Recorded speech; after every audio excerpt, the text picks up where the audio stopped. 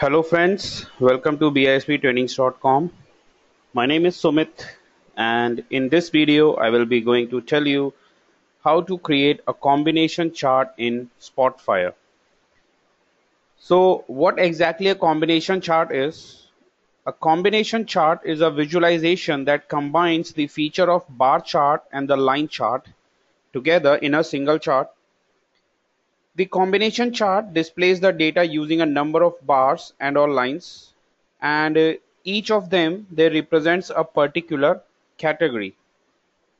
A combination of bars and lines in the same visualization can be useful when comparing the values in different categories, since the combination gives a clear view of which category is higher or lower.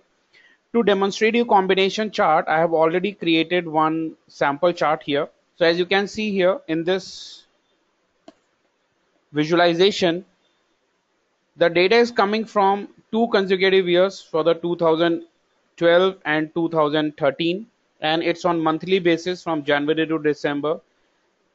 And here I'm displaying the sum of budgeted sales as with the sum of actual sales. So at present, I represent the sum of budgeted sale through bar chart, and sum of actual sale I'm representing through line chart and with the dots at the following location. So this is the example when we will be using the combination chart to compare the projected sales with the actual sale for different time period. So let's do one thing. I'm creating a new page. I create a new page and I'm going to use the same data set where I have got 4 columns. So let me look at the data table. So that's the data table which contains the data from for two consecutive years, 2013 and 2012, with the following months which have got actual sale and budgeted sale. Now let's see how to build a combination chart in Tibco Spotfire.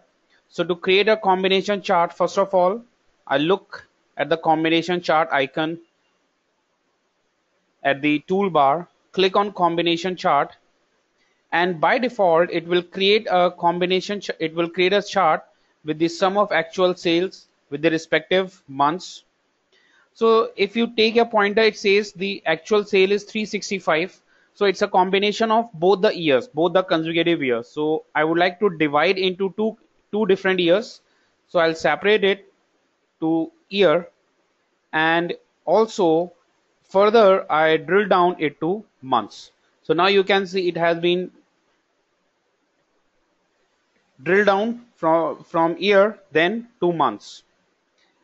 Now only actual sale is coming. I want to add one more expression over here, that is the sum of budgeted sales. So I click on plus and budget sales. So you can see by default the budget sale will represent in bar format, side by side bar format. So either we can transform this into stacked bar chart, or we have a single bar chart, or we can convert into a table format as well.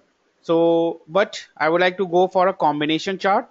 So then I right click on the properties, select properties, click on appearance. Before appearance we need to go for series, and in the series section you can see both the expressions are coming in bar chart in the form of bar chart. The type is bar. So as per requirement, actual sale will be presented in bar, and I would like to present the budget sale in line in line chart. So I select line, it turn into line. We can set a color, we can change the color of the line from here, and similar for sum of actual sales, I change the color something to this one, or let's say green, which is more visible. Also I would like to add the points, the marked whenever this line stops, whenever this line falls. So I'll get to formatting, sorry, appearance. In appearance, so we have side by side bars. If you want to create a stacked bar chart, we can use this option. But right now, I want to show marks. So I say show line marks. See the value. So line marks are coming. I can increase the marker size by dragging this scroll bar. So I increase the marker size, or we can use draw as step lines as well. The format can be changed, draw as step lines, or we can go for simple line as well. So I increase the marker size, close. For further filtration, we have filter option. If you don't want to display chart for the 2000 year, we can 2013. I simply uncheck 2013 and it will display me the actual sale versus budgeted sale for the year 2012. So that's the filter, which